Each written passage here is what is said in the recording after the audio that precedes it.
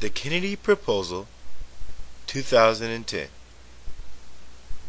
Under a Bridge to Boise State University, April 5th.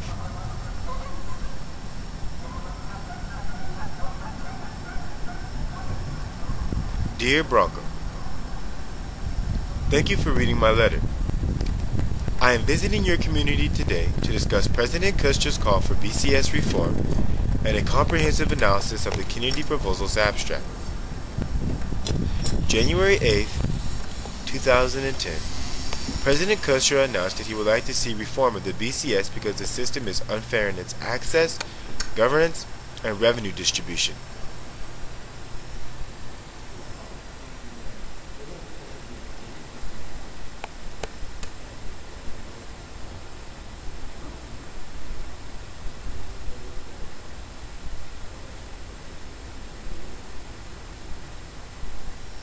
Since that time, the United States Justice Department has announced they may be studying the benefits, cost, and feasibility of the playoff system.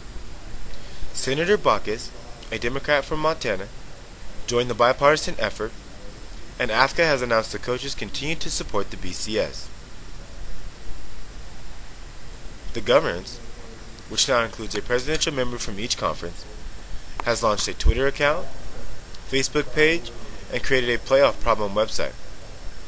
Executive Director Bill Hancock is employed as the public face of the organization. Despite the BCS is the greatest thing ever created propaganda, the following statement from Hancock is fact and truth. There really is no consensus among hypothetical playoff advocates. We, as playoff advocates, have yet to decide which playoff should be implemented. I drafted my proposal last year and continue to develop its strength in order to gain what is truly needed: support.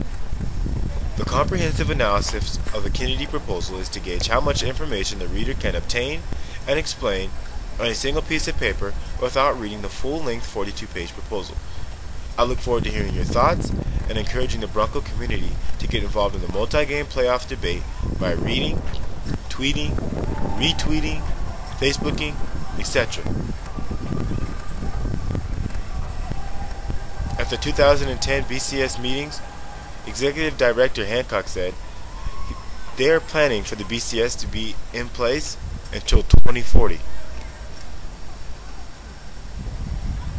Will the student-athletes, students, and fans and other interested parties unite to afford a multi-game playoff?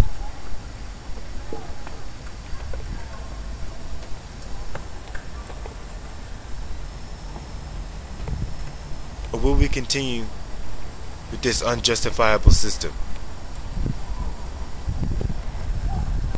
The Kennedy Proposal is a 10-team, 13-game double elimination tournament. All mini playoff games will be played at the highest remaining seed. 4 teams, matching seeds 7 vs 10 and 8 vs 9, will compete on the second Saturday in December. The winners will continue and advance in an 8-team model. The 8 teams that do not advance to the national championship will compete in traditional BCS bowls. The first of 5 BCS bowl matchups will occur on New Year's Day and conclude in the second week of January with the BCS national championship game. The non-BCS bowls will continue in their present form.